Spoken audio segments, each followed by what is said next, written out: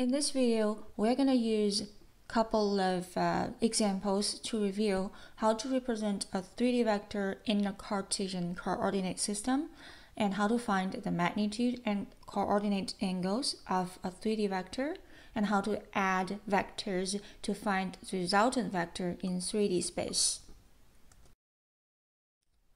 So the overall method is very similar to the method or steps we use in 2D problems. Once the individual vectors are written in Cartesian form, it is easy to add or subtract them, and the process is essentially the same as when 2D vectors are added. So it takes 3 steps, right? If you can recall from the previous video. So this is one example. If we have 2 vectors, vector A and vector B, and we can write each vector in Cartesian form or the component form. Now we have 3 components in 3D, I hat, j hat, and k hat components, and the resultant vector or the sum of those 2 vectors will be the sum of the corresponding components. Ax plus bx, that's the x component of the resultant, and ay plus by, that's the y component of the resultant, and az plus bz, that's the last component of the resultant. Or if you need to find a subtract b, it will be similar to a sum b. The corresponding components of the resultant will just be the differences between the corresponding components. Important to know that in most of the cases, the 3D vectors are not given in component format directly. So in a lot of cases, those vector information is given either as magnitude and the coordinate direction angles or magnitude and projection angles. So you're going to use trigonometry to change the representation of the vector into the Cartesian form, like shown here. First, need to be represented in Cartesian form, and then to perform the addition or subtraction. Let's see one example. 2 forces F1 and F2 are applied to a hook, and we're looking for the resultant force in Cartesian vector form. In other words, we're looking for a force Fr, which should equal to something I hat plus something j hat plus something k hat. So just as we stated earlier, to find the resultant force in Cartesian vector form, we need to write each force in Cartesian vector form and then add their corresponding components together. The result will be the resulting force in Cartesian vector form directly. So the plan would be we're going to using geometry and trigonometry based on this given diagram to write the two forces in Cartesian vector form and then add the corresponding components to get the resultant force in Cartesian vector form. First, let's resolve force F1. The imaginary path method also works here for 3D vectors. First, let's locate the head and the tail. So this is the tail, which is the starting point of the first vector, and the head.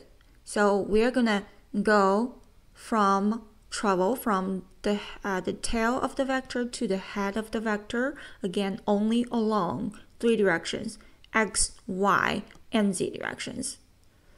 So looks like we're going to travel. It's easier for us to just go along the y-axis, and the distance here will be F1, y. And then we need to change direction to go to the head of the vector. So we're going to then travel along the z direction, which is parallel to the z-axis, and this is F, y, z, the z component. So usually in this kind of problems, you will see the projection of the vector in a certain plane. So we see here the light blue triangle actually is the zy plane, which means the force vector F1 is within a plane. It's a 2D vector in this sense because it doesn't have any x component. All right, and keep in mind the x, y, z axes are perpendicular to each other. So the y direction and z direction, and this angle is the 90-degree angle. And also pay attention to the sign of each component. F1y is pointing to the positive y direction, and F1z is pointing to the positive z direction. So both components will be positive. And later, since this slope triangle is given, just like we did for the 2D problems, we are going to use the slope triangle, the proportional ratio of those two triangles to find the magnitude of F1y and F1z. So F1y, because it's parallel to the 4, right? The size with a length of 4. So F1y should equal to 4 over 5 times F1, which is 500. And same idea, F1z will be equal to 3 over 5 times 500. And those are the components. Fx will be 0 since we're going to have 3 components, right? Don't forget to put down the I hat term. Is easier for us to add all the forces together at the end with all 3 components present in the expression. So F1 now in Cartesian vector form will be equal to 0I hat plus 400J hat plus 300K hat. To resolve F2, first we can identify the components on the figure first. It will be easier for us to figure that out, to do the calculation later. We will apply the imaginary path method again. So here is F2, right? The starting point of F2 at the origin, and here is the head of the F2. So we're going to travel from the origin to the head of F2. Again, only travel along x, y, and z direction. Looks like it's easier to just go along the x direction first.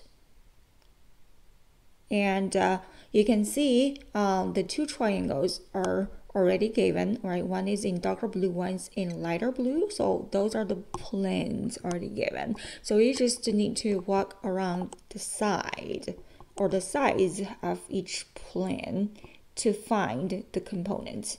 So now this side, the side along the x-axis will be the F2x, the x component. And then looks like we need to change directions, right? Again, keep in mind you're only allowed to walk or travel along x, y, or z direction. So we'll travel along the y direction. So this side is parallel to the y-axis, so it's along the y direction or in the y direction. Okay, it's a direction, okay, not a specific line. As long as it's parallel to a certain direction, that will be the same direction. So this will be F2y. Don't forget to leave the arrow there. So that's the direction you are traveling. Okay, this direction will indicate positive or negative component. And last step would be travel along the z direction. So going downwards. So that's F2z. And keep in mind, if it's a negative value, put a mark there to remind you that's a negative component, because from trigonometry all the values we saw will be positive length, right, magnitude, but those components, scalar components, do have a sign, positive or negative. All right, after we identify those components, we can look for the values of each component. Another very important information you need to identify is the 90-degree angle. So remember, x, y, z axes are perpendicular to each other. So the angle between x and y component, one is along the x direction, one is along the y direction. This angle should be 90-degree angle. So we have our right triangle here with a given 30-degree angle. And the next triangle, the vertical lighter blue triangle, the angle between F2 prime, here's a prime, and F2Z is 90 degree because the Z direction is perpendicular to the XY plane. Okay, this is the XY plane, horizontal plane, so it's perpendicular to any line within that plane, which including F2 prime. So that's the 90-degree angle. All right, so after we figure those angles and triangles out, things will get easier. So let me bring out this F2x, F2y. So this is F2x, and this is F2y, and this line is the F2 prime, and the angle between F2x and F2 prime is 30 degree, and we have a 90-degree angle here. And both x and y components are positive.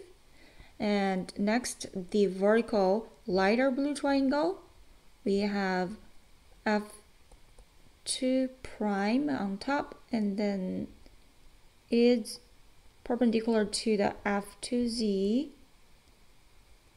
and this side is the F2, which has a given magnitude 800 pound force, and the angle given is 45 degree. Okay, so we'll start from this triangle. I call it number 1 to solve F2 prime and F2Z. Don't forget F2Z has a negative sign in front of it.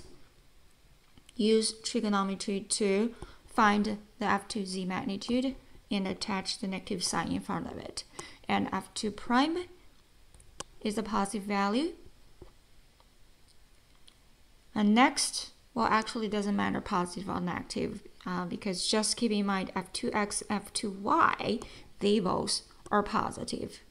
Okay, then we move on to triangle number 2 over here to further resolve this F2 prime force or vector to find F2x and F2y. And then finally, we can put right force F2 in Cartesian vector form.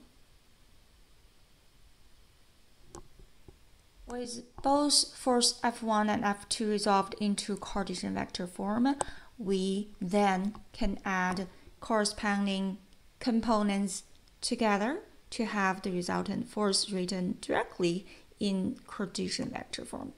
So 0 plus 489.9, this will give us the x component of the resultant force, and 400 plus 282.8, which will give us the y component of the resultant force, and 300 plus negative or minus 565.7 will give us negative 266, which will be the z component of the resultant force.